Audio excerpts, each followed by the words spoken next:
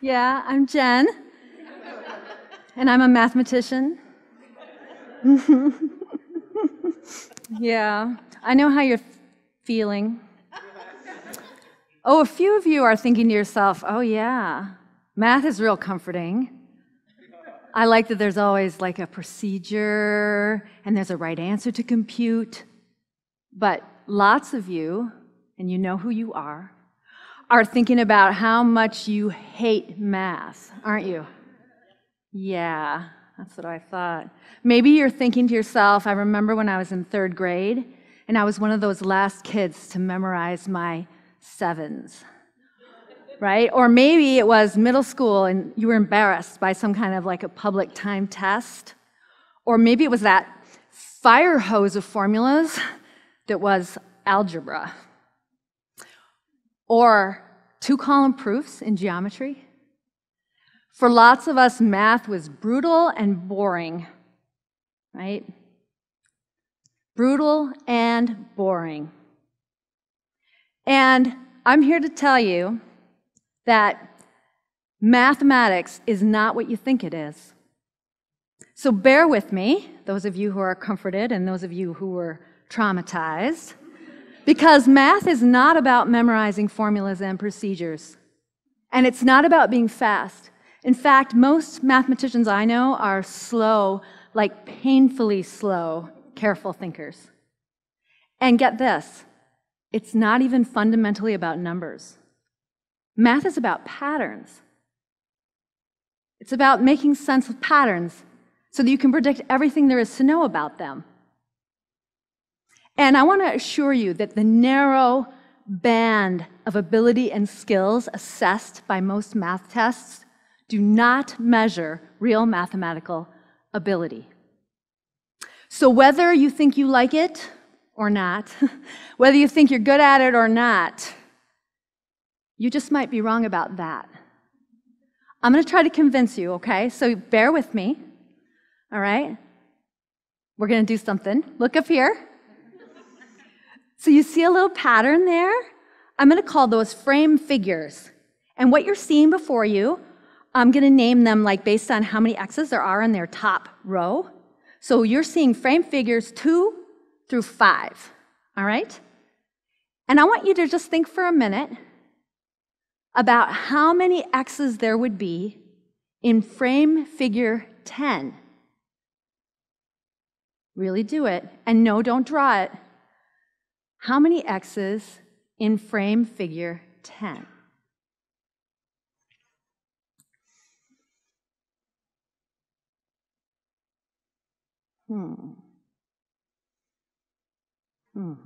Don't blurt it out. Think it in your mind. Okay, so there might be lots of things that you're doing out there right now, and it's okay if you don't know yet what your answer is, right? But perhaps you started thinking to yourself, I see a numeric pattern here. You know that first figure, the one with 2 across the top, so figure 2, has 4, and then the next one has 8, and then 12, and then 16, and you thought to yourself, those are changing by 4 each time, so I could keep counting up, and I could figure out how many would be in the one with 10 across the top. Or maybe you noticed that all those numbers, 4, 8, 12, 16, are all multiples of 4 in the first place. And maybe you thought to yourself, see that frame figure 5 does not quite have 4 5s, it has 4 4s. 16 is 4 times 4. So maybe frame figure 10 would have 4 9s, and that would be 36. Or maybe, yes, maybe you thought about how these figures were growing geometrically. Maybe you thought about it like that, or like this, to get from one figure to the next. And do you notice that the structure of these patterns makes it make sense that you would see 4 more X's in each consecutive pattern? Or maybe you even thought from the start just about how these frames were composed. So perhaps you saw it like I conveyed the one just a minute ago with 4 9s, right? As you see around the pinwheel here, 4, 4, 4, 4, white, red, around the outside. So 4 sets of 1 minus the frame figure. Notice that gets us a general formula for how many x's are in, say, any frame figure. Or, this was my instinct, was to think about it like this, right? Each row and column would have 10 in frame figure 10, but then I double counted the corners. I'll take them back, right? Notice that gets us another formula. Or maybe you were a little fancy, right? And you thought, yeah, I'm going to think about it as a filled-in grid. That'd be n times n rows of n x's. But then I'm going to take back the middle. And that gets me the number as well. Yeah, some of you did that, I see. So we just did a little bit of math. We looked at a pattern, and we analyzed it based on its structure. And out of that, we created not 1, not 2, but actually 3 formulas for dealing with case n.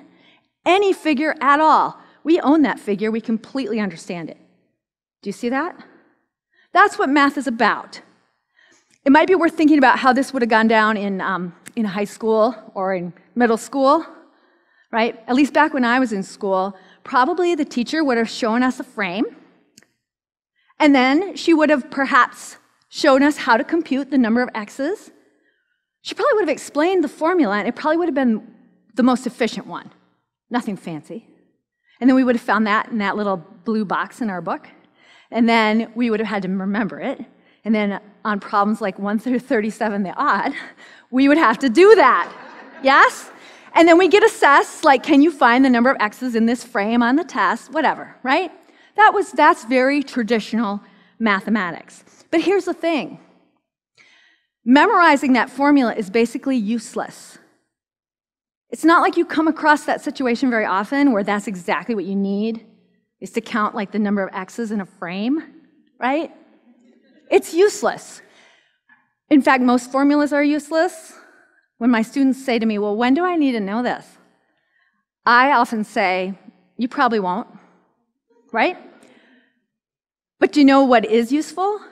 The thinking that led to the formula. That's real math, and real math is real useful.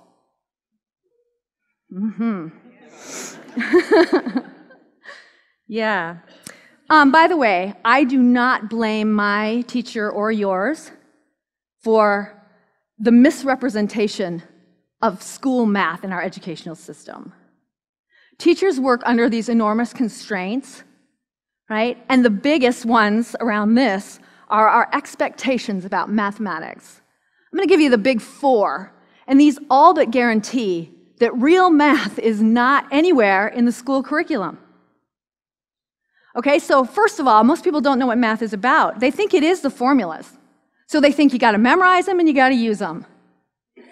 And that misunderstanding, right, counts for a lot of it right there. The second thing is that we have a really hard time with anything new in education. So when a new program that maybe involves more problem solving or critical thinking is introduced, there's a lot of pushback to that. Number 3. We expect our children and our nation to do well on standardized tests. And standardized tests tend to assess fast execution of memorized formulas. That's easy to grade, and it's easy to test, right? And they're all timed. And last of all, and this is actually new, we now expect our good math students to take calculus in high school. Okay? In the 50s, calculus for math majors and physics majors and engineers was a college sophomore course. It was very controversial when it moved down to be a freshman course. People said, are students mature enough to do calculus as freshmen in college? And it did become a freshman course, and it was until the 90s. And somewhere in the late 90s, so only in the last 2 decades, has it been creeping into the high school. And it's become like this weird badge of honor to take calculus while you're in high school, right? And here's what's wrong with that. First of all, they were right to question whether students were ready to take calculus in high school. A little bit of mathematical maturity would be really helpful for calculus. But second of all, it turns the mathematics curriculum into a race for all of us. And it narrows down sort of what is offered mathematically. We have to offer all the classes and all the stuff that gets everybody ready to take calculus, whether they do or not. Right? So this turns math into a race, and it also turns it into a filter. And it filters out people who are slow, careful, creative problem solvers. And it's the wrong filter. It's not even the right filter. And it's particularly brutal at filtering out girls and students of color.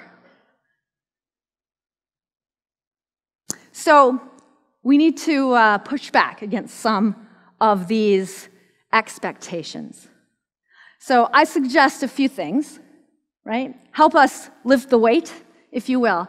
One of those things that I suggest is when your student or your child says to you, the teacher's just making us do all this activities and we have to try to figure this out. I can't figure that out for myself. Why don't they just give me the formula? You should say, because what you're trying to do in class is real math. Real math, you're not doing any math if someone just gives you the formula. It's not what math is about. Second of all, if your school tries to adopt a new program that's going in a direction of creative and persistent problem solving, right? See if there are things in there that you can embrace and support. Third, let's just try really hard to resist the pervasive culture of testing. I know that's difficult in our world, but just look for ways you can do that, right? And finally, for goodness sake, do not push your high school students to take calculus in high school. It's not just about them, it's about the whole curriculum in high school. It's a better course in college, in the context and culture of college. And think about the courses we could have in high school if it wasn't all about getting to calculus. We might have mathematical modeling classes, we might have statistical reasoning classes, we might have problem-solving classes, right? I mean, these are things that will give our public critical thinking skills, right?